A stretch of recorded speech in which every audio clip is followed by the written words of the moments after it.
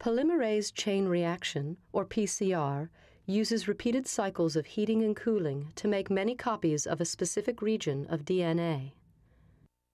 First, the temperature is raised to near boiling, causing the double-stranded DNA to separate or denature into single strands. When the temperature is decreased, short DNA sequences known as primers bind or anneal to complementary matches on the target DNA sequence. The primers bracket the target sequence to be copied. At a slightly higher temperature, the enzyme Taq polymerase, shown here in blue, binds to the primed sequences and adds nucleotides to extend the second strand.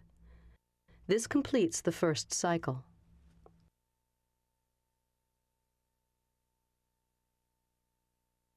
In subsequent cycles, the process of denaturing, annealing, and extending are repeated to make additional DNA copies.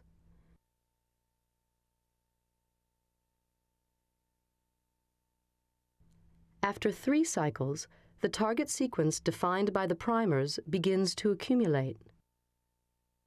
After 30 cycles, as many as 1 billion copies of the target sequence are produced from a single starting molecule.